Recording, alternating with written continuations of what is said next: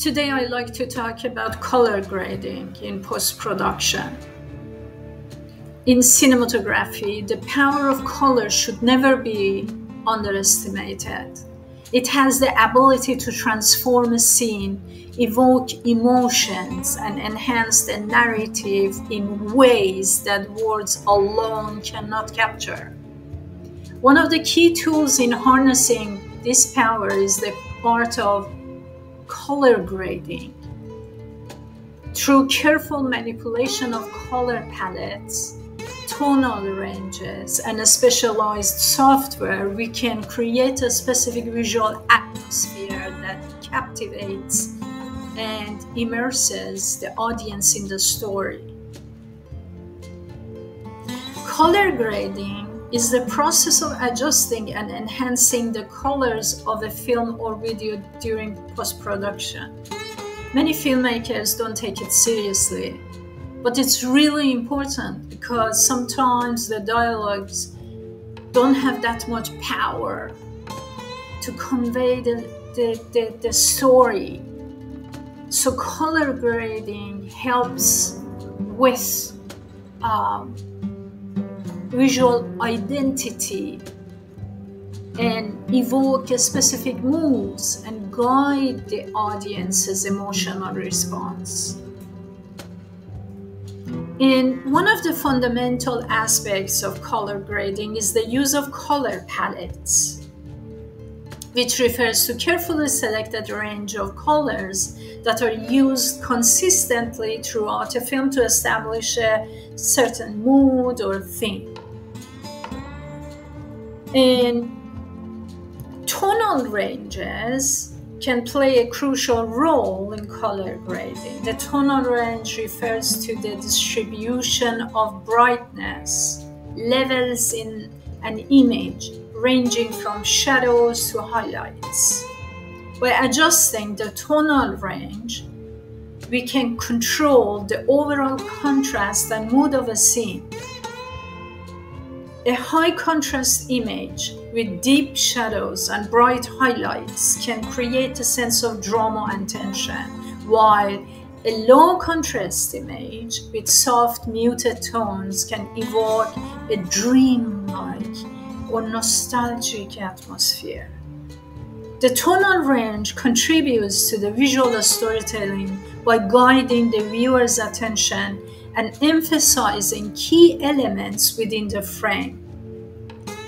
To accomplish the adjustments involved in color grading, filmmakers rely on a specialized software. There's different software for color grading, such as DaVinci Resolve, I use it, Adobe, SpeedGrade, and Final Cut Pro X.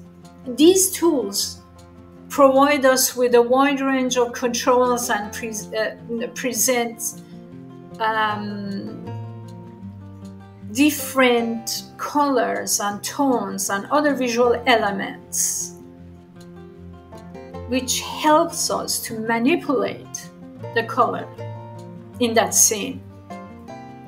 So through these kind of software applications, we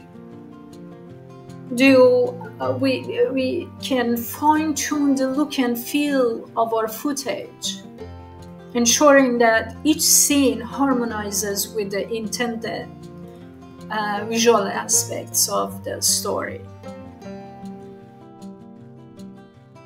I usually finish VFX, CGI, everything, and then I start with color grading, and then I send the film to my music composer in order to discuss about the story. I prefer to send the story in finished, edited film to my composer because it helps him to get inspired and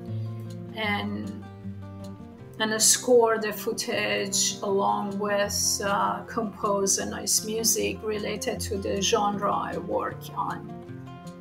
And Beyond the technical aspects, color grading is an art form, in my opinion, that requires a deep understanding of storytelling and visual aesthetics.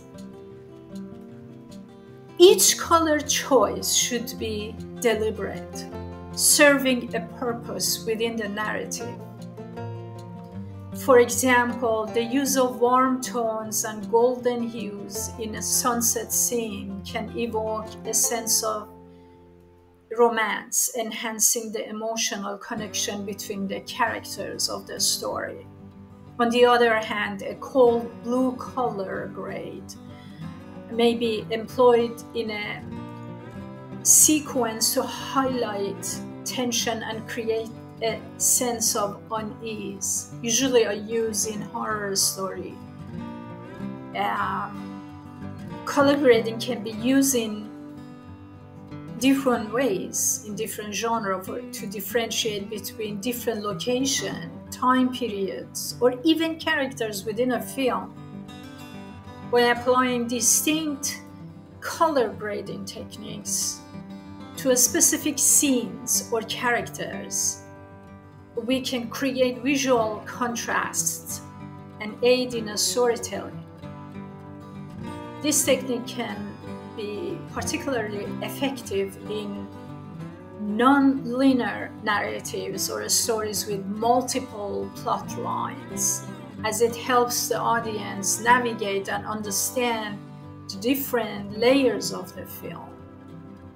So as you can see, color grading is a powerful tool in the hands of us filmmakers, allowing us to shape the visual atmosphere, evoke emotions, and enhance the narrative of our films. By utilizing carefully selected color palettes, manipulating tonal ranges, and employing a good software, we or colorists can create a cohesive visual